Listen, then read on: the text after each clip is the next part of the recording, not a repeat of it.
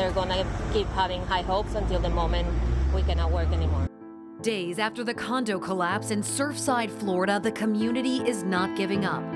We're with you with tremendous love and care. We're here to serve you. 9 bodies have been found. Tonight, we know the names of 8 of those victims. We have a lot of families that live there and a lot of friends that live there and family friends that live there. And what we saw from the beginning was a huge cloud of smoke, and it was by far the most horrific thing that I've seen. You know, all this energy of this acceptance and denial, acceptance and loss. But I know that in my heart, most probably in heaven now. While hope still lives, a deep sense of loss is sinking in. The hardest thing that we're gonna do over the next day or two is tell Scarlett about Grandma. That's the hardest thing.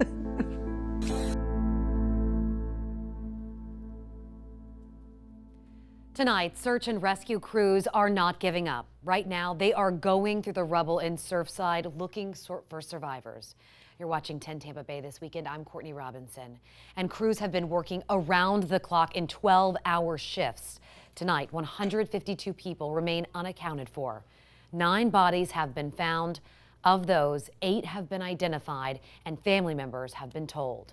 Crews are searching methodically, and it takes time. They're also using large machines to clear the rubble from the top and tunnel below it as well.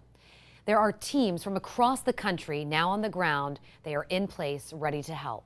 Family and friends of the missing remain hopeful. Buses took families to an open area near the building to give them a chance to grieve and to pray. During a Sunday morning church service, a priest read the names of people who have not been found. Some family members say they're also frustrated that rescue operations are not moving quickly. Our thoughts are with the families of the 152 who remain missing tonight, and of course, with the 9 who have been identified. You can see their photos right here, and I want to take a moment to remember each of them. Some were only in their 20s, others here in their 80s. Conditions have been difficult for the search crews. Between poor weather, fires inside the rubble, and the danger of the building and 30-foot pile shifting. This morning, teams had a close call when the structure started to shake. Crews evacuated until it settled. Part of the efforts have gone toward cutting a 40-foot deep trench into the remains of the collapse. Florida's chief financial officer says this is the largest non-hurricane deployment in Florida history. More than 370 urban search and rescue personnel are there. Rescuers say the mental toll of the operation is another exhaustive factor. It's overwhelming a little bit. I mean, there's a lot of pressure on us because we want the outcome to be spectacular. We want to miracle. We want to find someone. Task Force 3, a special operations team from Hillsborough County, is at work right now. We checked in with them tonight. One team has been working in a bucket brigade, sifting through all of this rubble. They'll take a break at midnight, and a second team from Hillsborough County will take over. The crew will be there for 7 days. Many of you are also asking what you can do. We've received calls asking about how to help or where to donate. 10 Tampa Bay's Madison Allworth shows you some verified fundraisers and how this money will be used. As crews dig and search for hope, hundreds wait for news about their loved ones. Like Mike Noriega. My grandmother. His grandmother Hilda is still missing. She's 92 years old, going on 62 years old. She's just so full of energy, and she just loves people. In recent days, the news from rescue efforts has been more bad than good.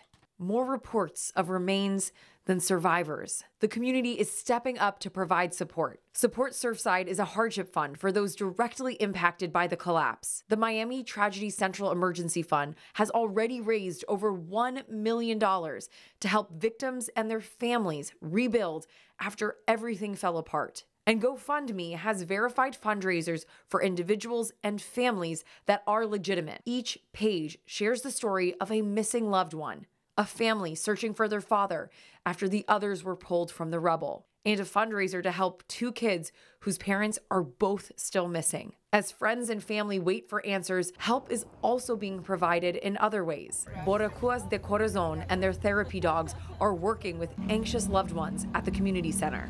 One of the reasons is because they have a panic attack after they receive news or anxiety problems, and we are being able to let them, working with the dog, touching the dog, getting that emotions out. Those who are still waiting for good news were moved to a hotel closer to the collapsed building, and they were told they might see disturbing images as crews continue the recovery process, searching through the rubble. Donating online comes with a risk. How do you know your money's going where you want it to? Here are some tips and tricks for spotting fakes and verifying legit charities.